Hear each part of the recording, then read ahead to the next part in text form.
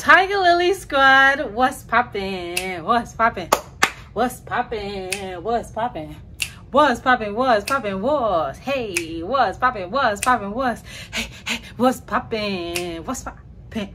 What's poppin'? What's poppin'? That remix just be sliding in. I don't know when I want to sing it, but she be coming out when she want. So do y'all like the remix or you want the original?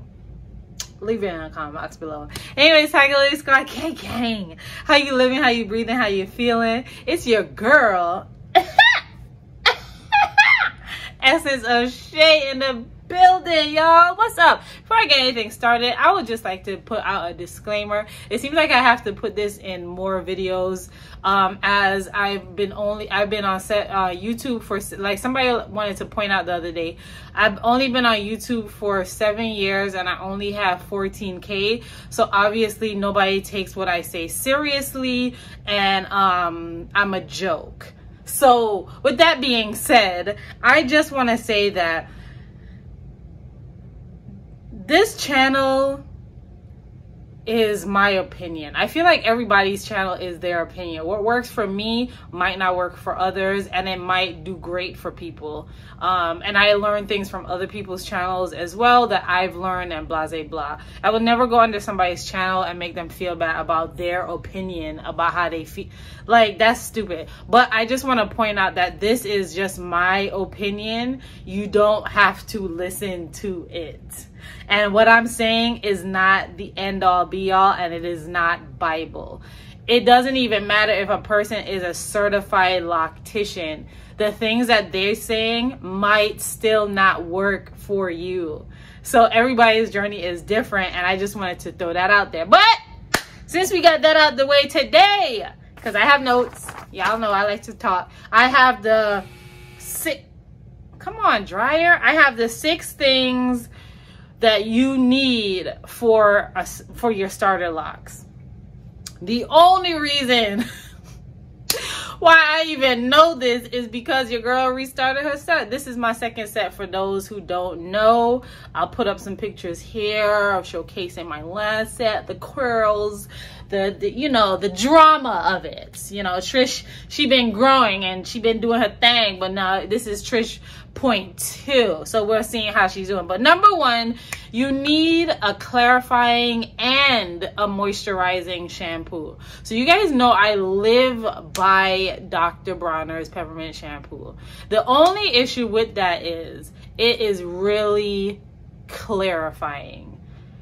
Like, sis pulls out all the oils, all the everything, not just the debris and the dirt and all this stuff. She pulled out all the healthy stuff too. So with that, you want to follow that up with something moisturizing, because a lot of people, and this is ghetto, don't, but a lot of people talk about using conditioners in their locks. And kudos to them. I have not tried that yet, only because I know with locks, it easily traps in whatever you put on the root. And remember my first set, when I did that little cut, I cut my locks, it showed some of the stuff, and that was just one. So I feel as though that can cause like buildup and stuff. I could be wrong. Like I said, I have never used it, so I don't know. But instead of getting a conditioner, I would suggest getting like a moisturizing shampoo to help bring the moisture back into your hair. And then you follow it up with like some oils to seal it in, right? Speaking of oils, there are a few oils out there that are beneficial for everyone across the globe. And I won't get into that necessarily unless y'all want a video, but I think I did a video a long time ago. But I'll do another one if y'all want me to. But there are 3 oils. I feel like you should have 2 or 3 oils in your possession that you use constantly, right? So the first one I would say is vitamin E. And then right here I'll put what the things are for, what the benefits are. I would also say castor oil, black castor oil. You guys know that helps thicken, it helps with your edges, all that stuff. And the last one I would say is grapeseed oil. So grapeseed oil I also use in my covet oil.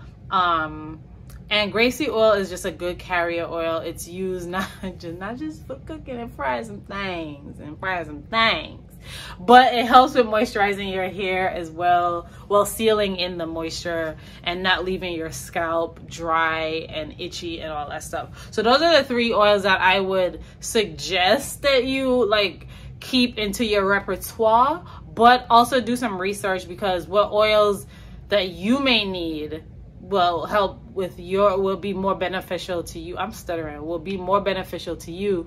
I would say just stick to 2 to 3. Don't go too, just don't do too much. Don't do too much. Okay, so number 3 is you need a spray bottle. Hold on. Okay, so you need a spray bottle, preferably one that sprays out. So this is my personal one. There's no label on this, but see how it's, can you see that?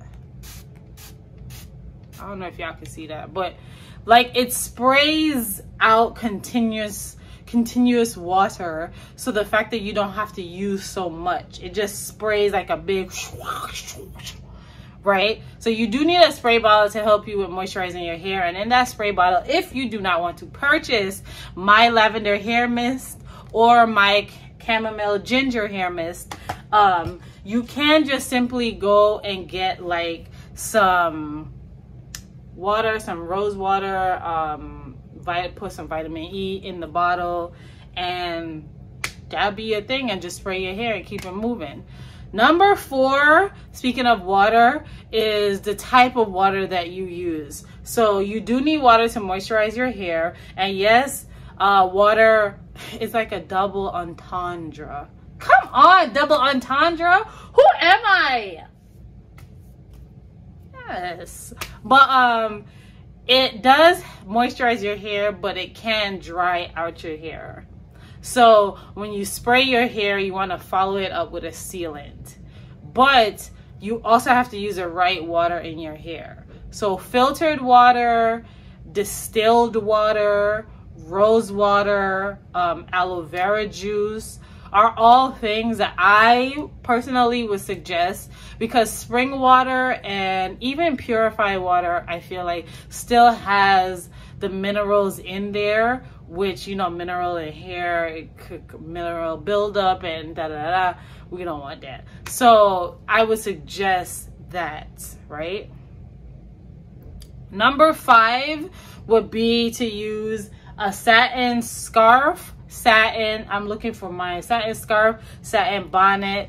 I think that's it. Or satin pillowcases.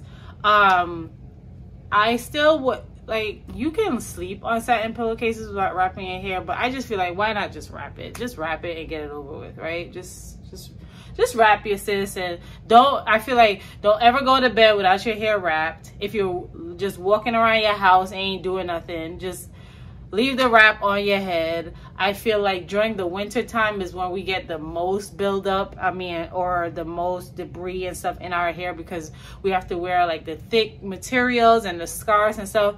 And with that, you can't prevent debris and stuff 100% of the time, but if you can, just wrap it up. Just wrap it up. I killed myself. Last but not least, I would say that you need, for your starter locks, if you plan on doing it yourself, you do need clips and you need a comb. In the beginning, your hair is still forming and still doing what it needs to do, especially at this stage. You guys know, normally when I retwist my hair, I do like the rubber band method, where like I retwist, put it in a rubber band and keep adding on. But these are shorter, so I would need clips to just help secure down the roots, because I can't, not yet anyways, wrap it down and all that great stuff.